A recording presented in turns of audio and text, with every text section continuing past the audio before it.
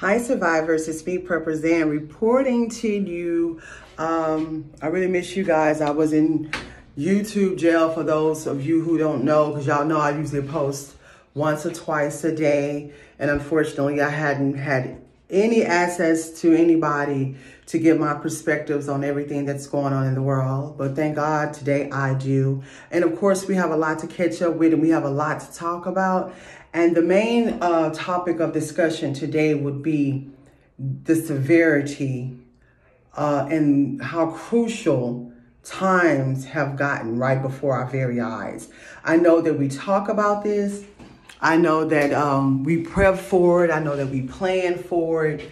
But to see it actually unfold in real time in all of our lives is just, I would like to say, unimaginable. Because, as preppers, we always say I can't phrase it the way I want to phrase it because there's so much going on. How they say, you prepare for the worst, you expect the best, but you prepare for the worst. But you really don't want these things to happen, but you're prepared and you try to prepare as much as you possibly can for these things to happen, for when these things do occur. And everything is so severe. A lot of people, unfortunately, are not going to make it. And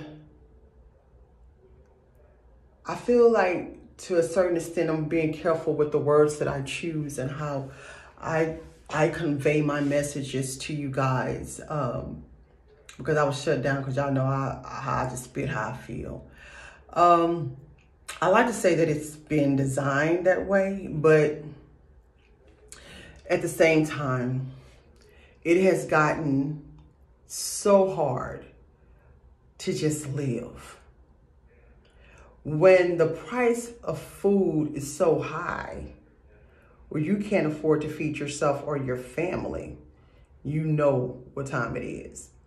When the gas lines have been hacked and you can't get back and forth to work or get your children where they need to go, or your spouses where you guys may need to go, and gas have become like $7 a gallon and you can't even afford it, what do you do?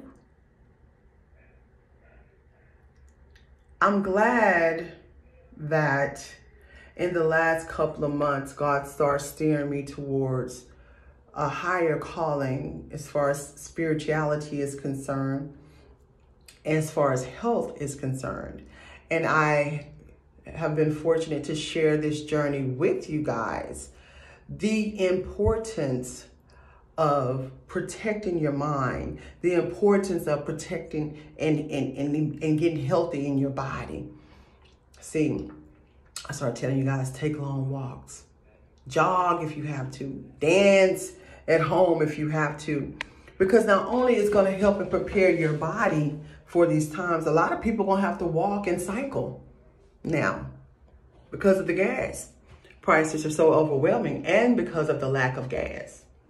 And what being in shape does as a prepper, especially, because I know, like with a lot of you, as well as myself, a lot of us, we on the edge, anxious.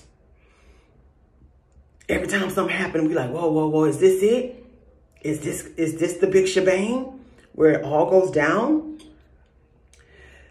It's important for us to keep a steady mind and to be calm in the midst of these trials and tribulations. That's the main way of surviving, first of all. It's no surviving without a clear, steady mind and a healthy body. That's the foundation of being a survivor. That's the foundation of being a prepper, a good prepper, if you're serious about being a good prepper. You can't survive any catastrophe, any situation, any pandemic, any financial crisis without being calm and being patient with yourself and being at ease. You won't know how to be effective in communication, be effective in decision making, be effective in making wise choices if you're panicked, if you're full of anxiety, and if you don't have a sense of peace and patience within yourself, first of all, and with everything that's going on around you, even when everything is crumbling like it seems to be now. I like to encourage you to find that inner peace as a prepper, as a survivor. You tell yourself in your affirmations and your meditations that no matter what is going on around me, I'm a survivor. I'm going to survive this. My family's going to survive this, and we're going to get through. So that's number one. Number two, what is your plans? What are your plans for what we're facing and what we're dealing with now? Are you going to get some land? Are you going to start growing? And even if you can't get land, are you going to start growing right where you are, inside of your home or inside of your apartment or inside of your condo, growing your own vegetables and fruits? Right now may not be a good time to try to store a lot of gas unless you have that kind of money and that kind of time to, wait in these long lines. And hopefully by the time you get to that pump, if there's still some gas available to you. So what's your alternatives? Do you have a moped? Do you have a bicycle? Are you in shape enough where you can walk or you can run? See, I think that we have forgotten about our ancestors, and we have forgotten how they used to commute. It was by way of their feet before horses came about.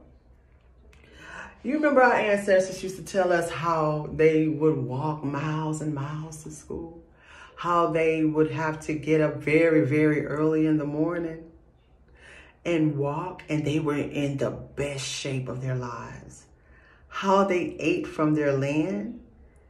It might not have been their land, but with the land that they were on, and how they lived for such a long time.